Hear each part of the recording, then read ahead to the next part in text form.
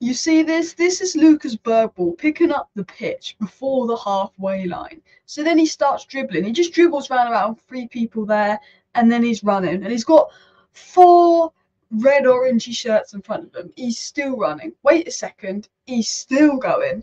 Oh, but sure he's going to lose the ball here. He's dribbled all that way. He's dribbled into a load of people in the box, and no, bosh, he scores. Like, how does he do that? How does he do that? He is so good, and it's, if it wasn't for Brexit rules, he would have gone to Man United 2 years ago. I wanted Man United to sign him. We were linked to him again, actually, but he went to Spurs because it was Spurs and Barcelona. And I've done a video about how good Lucas Bergvall is, if you haven't seen that. But he's going to be an incredible signing for Spurs next season. You know when you just know that this is like an insane signing, you just know. So that got me thinking, what is the latest on Spurs transfer news? Because there's a striker that's been linked to Spurs quite a bit, and I feel like it isn't a name that you would make up and link to Spurs. Neto's been linked to Spurs a lot. So we're going to talk about why Neto, this potential striker signing, and Omar Marmoush and other potential striker signings, and Lucas Bergvall will be massive signings for Spurs next season. It seems they're getting the recruitment right. Bergvall saw a doggy. Like, the youngsters they're playing, they're finding, and I'm going to do an analysis video on Saar soon. That is actually in the script is in the works.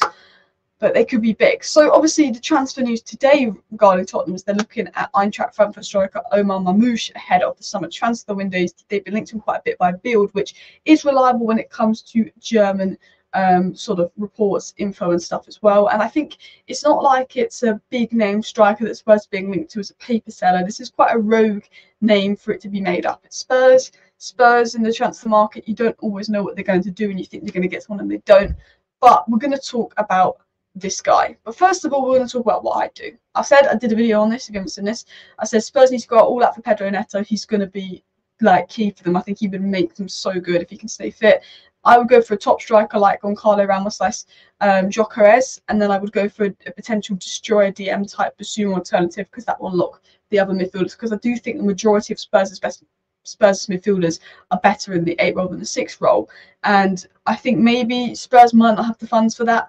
I don't know what their FFP or funds is like, so maybe going for a striker like Omar will be a value for money, a better alternative, because they've also got Son that can play in the middle, so maybe wing is actually more needed, and Pedro Neto, who could cost quite a bit, rather than a striker.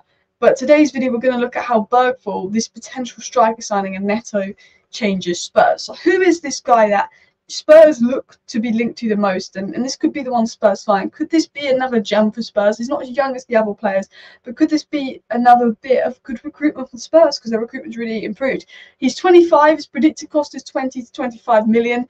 He's been really good this season, like really good for Frankfurt. I wasn't too aware of this guy before this season, to be honest, and from what I've heard, he wasn't very relevant before the season, but he's gone to Frankfurt and he's been brilliant this season for them, and that might give him a 20 to 25 million pound price tag. But when you look at what our strikers are going for, I think that's not too bad.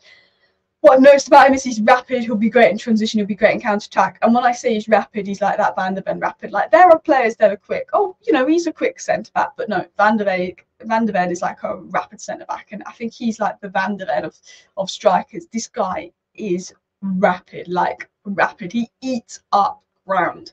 I'm telling you that now. He's got 15 goal contributions in 2,100 minutes, which is equivalent to 26 starts, which isn't bad. His goal contribution numbers before the season weren't good, so that would be the risk for Spurs. But he works really hard, and coaches have praised him for his work rate, commitment to press, and attitude. He's been praised heavily by his coaches about how hard he works for the team, which is what Ange will want, because he plays a demanding style of football. He mostly plays as a 9, but he has the ability to drop deep as an attacking midfielder, and he can rotate across the front three, but he is most of a 9. But we know Ange likes players that can rotate. But what he can do is he can link up play. Creativity-wise, he's all right. He can hold up the ball well, use his upper body strength well, and he can drop deeper into deeper areas if needed. Obviously, Harry Kane for Tottenham, not comparing him to Harry Kane. He's nowhere near the levels of Harry Kane. No one is going to be near the levels of Harry Kane for a good while. Harry Kane is the best striker in the world. But he can do that thing what Harry Kane does, where you can goes into deeper areas and link up play a bit. But what stands out about him is his ball progression stats. Ange is a very attacking philosophy as manager. This guy likes to attack, move forward, and he seems very comfortable taking the ball into wider areas as well, although he predominantly stays central. If you look at his heat maps, statistically he looks comfortable going into wider areas, drawing up defenders, which can open up space and allow for rotations and areas to sort of, what's the word, like split the defence so there's space opens up for other Spurs players to run through, which is something that Ange likes. In terms of other info, he outperforms his XG, so he's somewhat clinical. He's more clinical than Richarlison, actually, and we're going to do a comparison of the two. Got 2 assists versus Bayern, showed himself in a big game, found his teammates in key areas, used his upper body strength well, versatile. And I think, while I would say that I think Marmoush could be unreal for Spurs, I know he's not been great this season, or someone like Gyökeres could be unreal for Spurs. You think you've got to look realistically at the budget. Obviously, Real Madrid want a striker.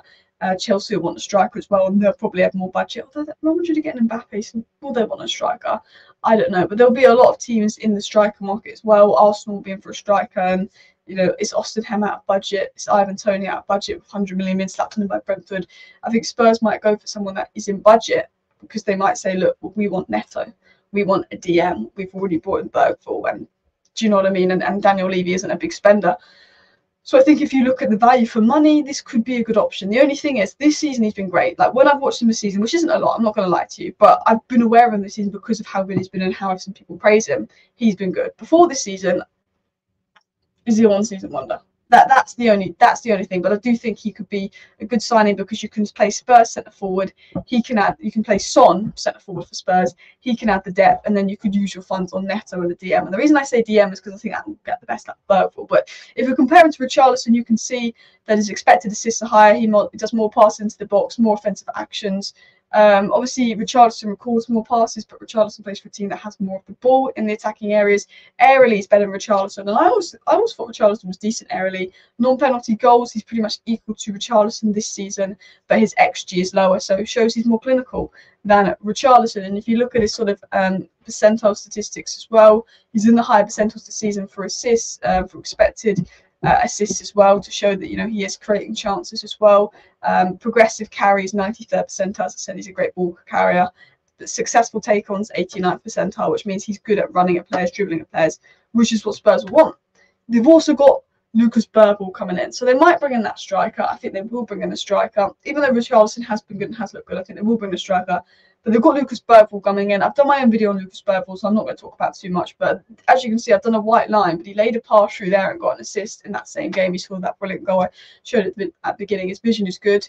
I do think Spurs would need to destroy 6 to get the best out of him. He is compared to Frankie de Jong, but he's definitely better in the more attacking midfield 8 role than he would be in Frankie de Jong's role. He's a bit more attacking minded. So I think if there was a destroyer, you'd really have not the best out of him. But he is a very good player that would be able to play across the midfield. He's an elite dribbler, completely press resistant, technical ability is through the roof. 2 goals and an assist yesterday.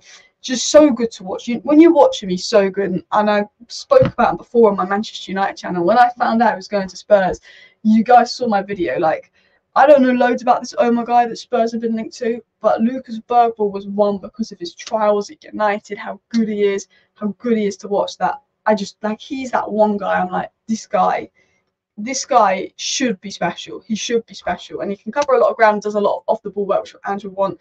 Elite ball carrier, dribbler, going to help Spurs progress up the pitch, but he's very good in tight spaces, dribbling, passing ability to break down low blocks and break lines, can make clever passes to runs off the ball, always makes himself available to receive the pass. He always wants the ball. He plays quite confidently. He plays quite forward, but it's his dribbling is where he's just top tier. And for me, if Spurs get a good striker in, they get Lucas Bergvall in, and they get Pedro Neto in, they'll be in a really good position next season. And I think Pedro Neto could be a game-changing signing for Spurs because he's not only rapid and elite and great 1v1, but he's very good in the counter-attack, in the transition, because he can dribble into large spaces. He's very two-footed, so he can play centre-forward, left wing, right wing, which is what Andrew will want. I mean, I'll do a more detailed analysis on Pedro Neto in the summer, and he excels at running down the byline and delivering in low crosses. So if you've got Sonny playing in the middle, and Pedro Neto just draws down the byline and puts in a low cross, Son's going to thrive off that. He's the kind of guy that's a nightmare for fullbacks, with 11 assists this season. Very, very good creativity-wise as well. And this was interesting statistics on Pedro Neto. If you look at sort of non-penalty goal involvements per the amount of possession, because Wolves have less possession than Arsenal or Man City, he's actually second for non-penalty goals between him and Foden. So if he played for a team like Spurs with more possession, his goal numbers would be above Foden according to statistics. Obviously, take it with a pinch of salt. His assist numbers, are just crazy. His non-penalty goals and assists would work out more than Bukayo Saka and Foden. Statistically, again, these are statistics, so again, take it with a pinch of salt. But my point is, if Pedro Neto was playing for Man City or Arsenal with the possession that those teams have, it would be expected that he would get more goal contributions than Saka and Foden from the wing, which is pretty incredible. His successful dribbles almost doubles them. He's probably, in terms of, if you want a winger that is direct, that is a great dribbler, Pedro Neto is what you want. Progressive carries, again, he puts them down. He's one of the best ball carriers, one of the best dribblers. If Ange just wants someone that's going to dart up the pitch, that's going to dribble, that's going to go forward, Pedro Neto is your guy. He can also go inside, he can also go outside, he can go out wide, put in crosses, he can come inside into the half space, have a shot. Although he doesn't score many goals, that isn't because he's not clinical, that's because he doesn't take many shots, and I guess playing for Spurs, he will take more shots and score more goals. His crossing numbers, again, very, very good. Progressive passes, very, very good. And to summarise today's video, because I wanted to do a video on Spurs, because they haven't played for a bit, so haven't done a video on them in a while. But I think Bergvall has everything to be an elite player, and yeah, Spurs have got one with him. Omar, Marmoush could be value for money, a good signing under Ange. I'd have to watch more of him and understand him more, but I think he would then maybe leave the funds for someone like Pedro Neto and potentially someone like a Destroyer DM, which I think would get the best out of Bergvall. But I think Pedro Neto in particular would be the perfect signing for Spurs this summer. I really do. I think his ability to never stop pressing, his work rate, his decision making, he's got a lot if he can stay fit. Anyway, let me know your thoughts down below. Thank you for watching today's video. See you next time. Bye.